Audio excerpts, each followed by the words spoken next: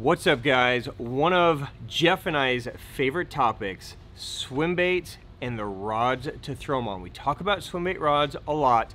Today we are going to highlight 3 rods that are really kind of taking the world in our store by storm. These rods have been out a couple years, but they're just now getting some traction and guys are really responding to them well. And one of the coolest things about these rods is they're designed as travel rods, but they perform like amazing one-piece rods. This is the breakdown of the Valkyrie World Expedition swim bait models. Let's go. Welcome to the Hookup Tackle. The Hookup Tackle is the world's largest showcase of Megabass products, featuring baits and colors not found at any other dealer. The Hookup also offers a wide display of OSP, Evergreen, Depths, Lucky Craft, Jackal, and many more. The Hookup Tackle is owned and operated by family, is staffed by guides and verified tackle nerds who love helping anglers elevate their craft. If you're in the Phoenix area, we'd love to have you stop by our showroom and check out the wonderful world of Megabass and the Hookup for yourself. If you shop online, there are almost 10,000 SKUs of Megabass products alone, with hundreds of other companies and new products being added daily. So next time you're looking for that hard to find bait, that color your fish have never seen before, or maybe you just want to elevate your game, look at thehookuptackle.com. What's up, my friends? I'm Ben with the Hookup Tackle, Tackle Otaku on Instagram, being joined by my buddy Jeffrey the King. What's up, Jeffrey the King? You look good today. Thank you, sir. I am in the new stone camo. That has to be it, yes. Hookup merch from Anetik, loving it. Got my red American flag hat. Dude, I'm styling. I sound good. I'm all clear. Yeah, not bad. Yeah, no allergies happening at all. So life is good. Living your best life. This is it, man. This is it. Can you post a picture of me on the beach with those hot chicks in the Orion again? Just so I can watch this video? Yeah, highlight real stuff. So today we are diving into a topic that really you should probably be giving. But this will be fun for me to talk back and forth with you and to kind of bounce some ideas off each other and bring to light one of, I think, the most unique rods in the shop, or rod lines in the shop, and really a line that people should definitely pay attention to for throwing larger baits, whether it be big cranks, big weights, rats, or swim baits, and that's the Valkyrie World Expedition rods. Now, you and I have been throwing these now for about 1.5 years, yeah, I'd say, right? And so we have some pretty good experience and time behind these rods. Here's what's exciting about this. Most of the time with swim bait rods, you know, they're 7.5, 8 foot rods. Very rarely in what I can think back through time has there really been a true multi-piece swim bait rod that really performed like a one-piece rod, right? Usually you're always sacrificing some kind of quality to go into a multi-piece rod, right?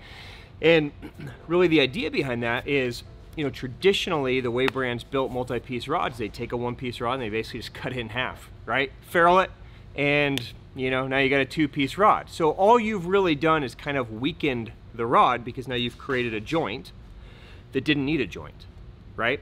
So that's historically been the way brands have created multi-piece rods. We're going to dive into this a little bit and give a little backstory and a little bit of history so you kind of understand how these rods were developed and what makes them unique, because I really want you guys to think about these and enjoy these if this is something that might fit into your lane. So let's go back several years.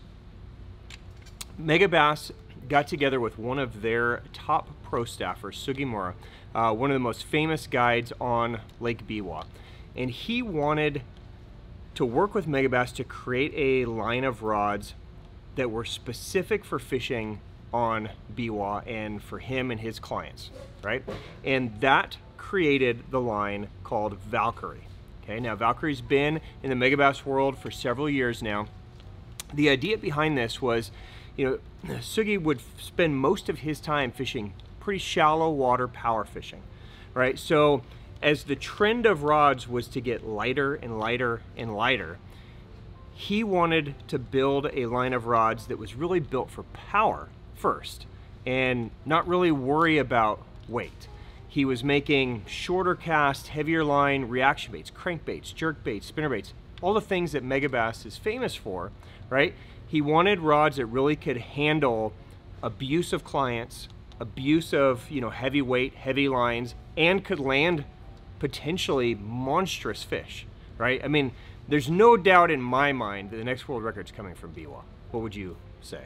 Yeah, 100%. Yeah. So the lake is just, it's got the potential of having giants in it, right?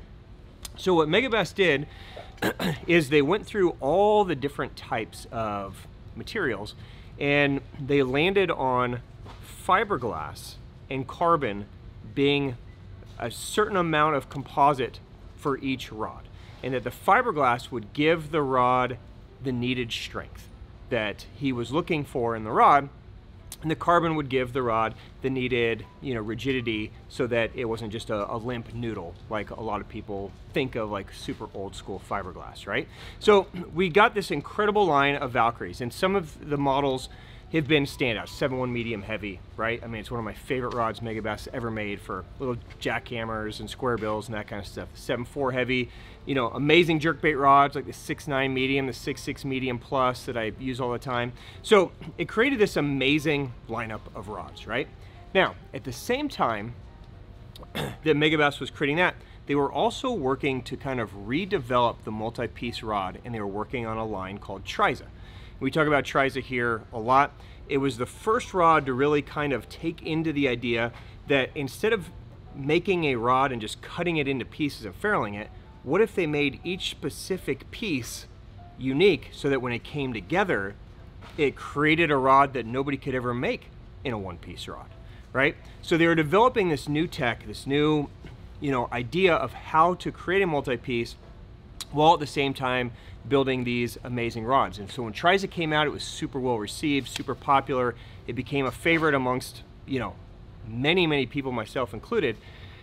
What they found was that a traveling angler wants to fish more than just bass or more than just trout, right? So a guy that travels who wants to throw a big bait for bass, for instance, he probably wants to take his family on vacation to the beach, and maybe wants to throw something in the surf, or maybe wants to fire over this rock jetty at a snook or a calico, or maybe wants to go up to Canada and fish for pike, right? Or down to South America and fish for peacock bass or whatever. So they wanted to set out to create a travel line of rods that could handle that. Big baits, big fish, freshwater, saltwater, just high impact. And it just made sense to take the line of rods that they developed to be super strong and kind of combine them and hybrid it with that Triza tech and create a line of multi-piece rods that could stand up to the abuse. And that's basically what we have here with the Valkyrie World Expedition line. And this has become one of their best-selling lines of rods that they've ever put out. There's all kinds, it's probably about a 20 model line. There's some spinning, there's some casting. There's a lot of lighter sizes as well. So we're gonna highlight the 3 Swimbait rods today, but there's all kinds of rods in here. So if you're looking for something lighter to throw a little jerkbait or a small crankbait, they've got that covered as well. But let's dive into this line and let me just walk through it with you real quick. And we're gonna highlight the 3 rods so that you know exactly what they're built to do and what they do. So first up, all of these rods, as I mentioned, are multi-piece. Now, we've covered multi-piece in the past. We've talked about how you do not need to be nervous about ferrules anymore. If you guys have been fishing any type of Japan swimbait rod, really, I mean, for the last 20 years, they pretty much all come ferruled at the grip, right? So a ferrule is tech that has been around for ages and ages and ages. All of this is so advanced that yes, it's a multi-piece. Once it's together, you really don't ever have to worry about it as long as you assemble it correctly, right? So let's just talk about that really quick. As you assemble multi-piece rods, you're gonna have basically your straight line, right? So like here's where your reel's gonna sit. All your guides are gonna go in a certain direction. All of these are you're gonna push these together at an angle, okay? So this is gonna be So this is going to be off center to the rod, and then you are going to twist it straight, okay? So it's that twisting that is gonna bond those two pieces there to prevent any kind of slippage. If you're gonna break a multi-piece rod, it's almost always because you just didn't put them together and bond it right. So if you don't put it together correctly, then these two pieces will have a tendency to kind of slip out, and then you put too much weight on the ferrule end. So again, just put it in at a slight angle, and then you're gonna twist it straight. And then once it's straight, it's on there. Okay, if you guys are taking your rods apart a lot, then you can always get some ferrule wax. Super easy to find. Every fly shop in the world sells it. And you can just put a little bit of ferrule wax on that piece as well, and that'll just help bond it. I've had this whole line now for, again, about 1.5 years. I've never taken them apart. So, like, once you put them together, I didn't buy these to be multi-piece. I thought they were dope that they were multi-piece, but I bought them just because I wanted the rod, because I liked the actions of the rods. I liked the way they felt in my hand. So that's what I did. So you guys might find yourself in that same situation where, you know, you may not even need to ever take these things apart. You might just keep them, right? So as far as styling goes, nice, clean, simple split grip. It's got EVA foam. It's super comfortable. You have a double lockdown twist here for the reel, so you're going to get it on there, and you're going to basically have another lock on there as well, just to make sure that everything stays solid. It's got big rear grips back here, so you've got a big grip to reach back and cast for throwing heavier baits. They're all finished in a cork, so if you do need to kind of stick it in your gut, maybe you're fishing something that's really going to pull, I mean, that sounds dope, right? You've got that ability as well, plus they're just super, super clean, right? So let's fly through these models. Let me cover them with you real quick, and we'll break this down. So there are 3 models that are considered quote-unquote swim bait rods. Okay, this is the first one. This is the 7/8 heavy. Okay, and these are all going to be 4-piece. Now, spec this guy out for you.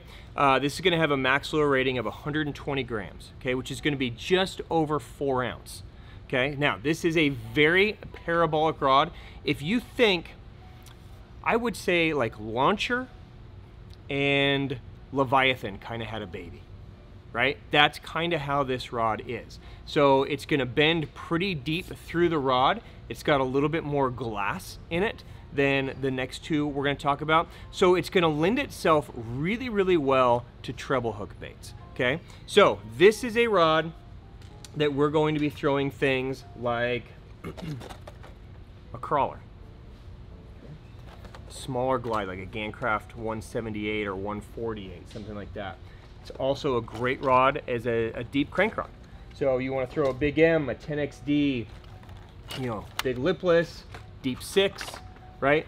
This is the rod for that. It's amazing at throwing that 1 to 2 ounce stuff. It's right in the wheelhouse. It's going to load really well. It's going to absorb all that crank on a deep crank. It's just a great one. Shad glides, small little, you know, any multi-segment type baits that you're fishing really fast.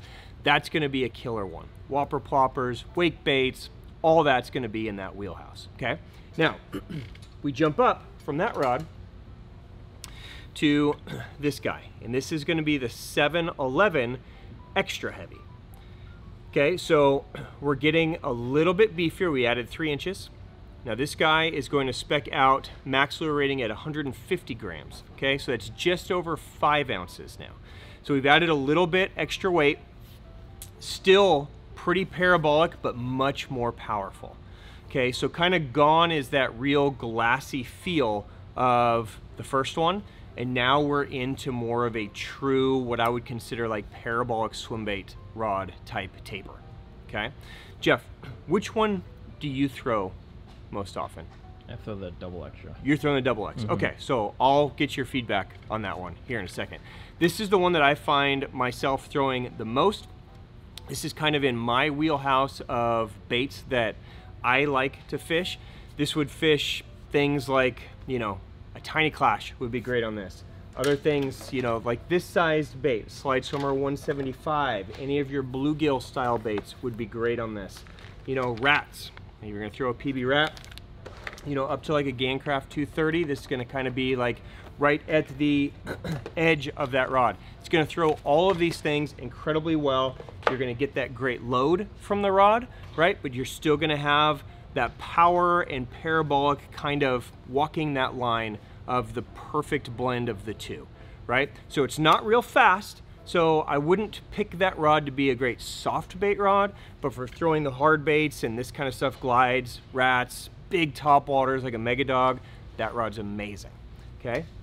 Now, the big dog of the lineup is this guy. This is the 8-foot double extra heavy, okay? And this is the one that you throw, Jeff. Mm-hmm. Okay, so this one is gonna max out at 180 grams, okay? So about 6.5 ounces is what they're calling for max lure rate.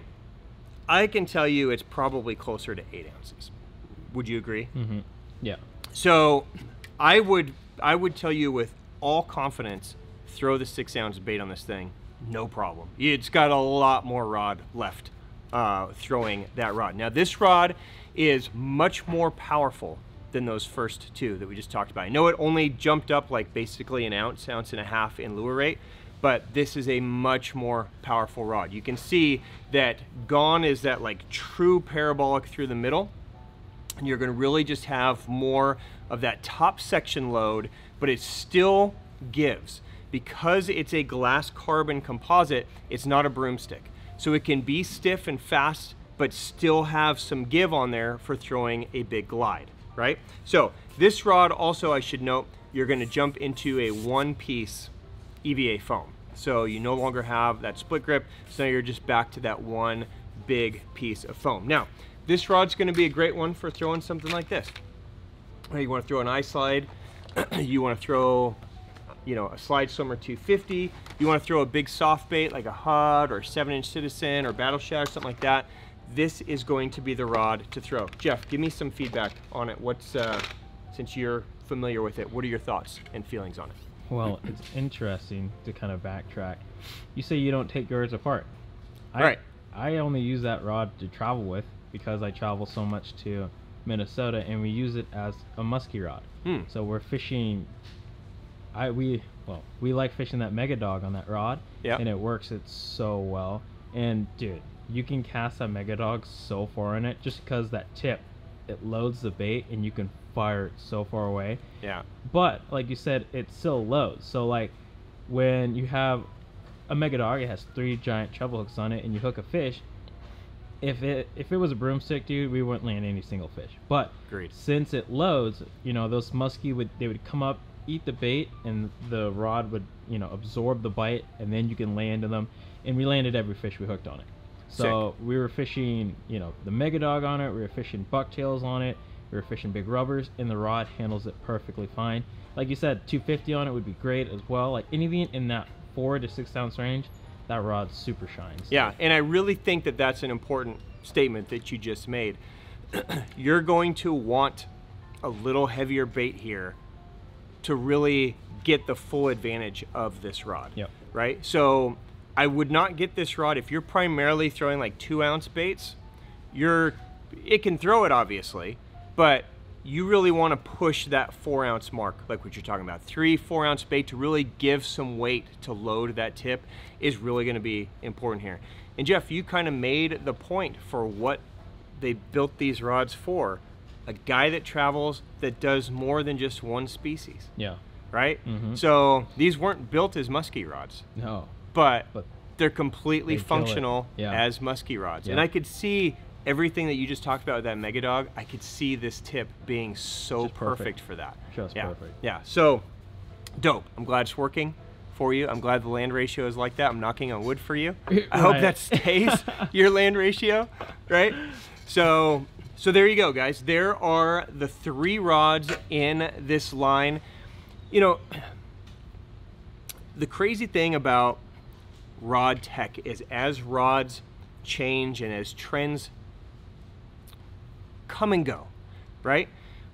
Things come to light and become part of arsenals that you may never have thought would have been in your arsenal, right? I would have never thought a decade ago that I would have a multi-piece rod in my lineup, Mm-hmm. let alone I probably have like a dozen of them now between Triza, World Expedition, right? Mm-hmm. So, you know, if this seems like a foreign territory to you, like, you know, it's just, you know, it's a multi-piece, right? Because we get a lot of resistance on that. And it's okay too. If you don't want a multi-piece rod, don't worry about it, you know? But I just don't want you guys to be scared about it because they're built so beautifully and they turn into just masterful sticks. I mean, you can really use them for a lot of things. I mean, Jeff, could you imagine if this was a one-piece 8-foot rod and you had to travel back and forth with tubes, and I mean, it would completely change your flow Oh, dude. Yeah. of how you travel. Yeah. You couldn't just take this, you know, rod in a sock and throw it in your suitcase No. and go, No. right? So, you know, it's giving us all an opportunity. I've got a travel rod in my car when I take my kids downtown that I just keep in my trunk, and you know, some days I got to kill a couple hours and I put it together really fast and I fish a little pond and take it apart. There's just so much versatility to these rods, but they're also amazing rods if you guys just need some swim bait alternatives. The other thing that's dope about these rods is you're basically getting a super high-end swim bait rod in this without paying super high-end swim bait prices. So $369, $379, $389, kind of in that mid price range for this style rod. It's a great bang for the buck. So hopefully that was insightful. Hopefully if you guys are in the market for, you know, I don't know, whether it's a new swim bait rod or just looking for a super dope travel rod that can do a lot of bigger things than what traditional travel rods are built to do, definitely give these a look. If you guys have questions on any of these models, drop it down below and Jeff and I will give you guys our feedback and answer the best we can. So guys, appreciate it as always. Thank you for the time. Thank you for your business. I hope you pick one up and you go travel somewhere fun. I hope you go catch a big one. And I'm excited to see what happens again for you on Muskie. You going Muskie this year? Oh yeah. Okay, good. Oh yeah. So we'll be following along. Yeah, just don't subscribe to his channel. Don't do it. Yeah. All right. Thank you, Jeff. Thank you for a wonderful morning. Absolutely. Cheers, my friends. Peace out. Till next time.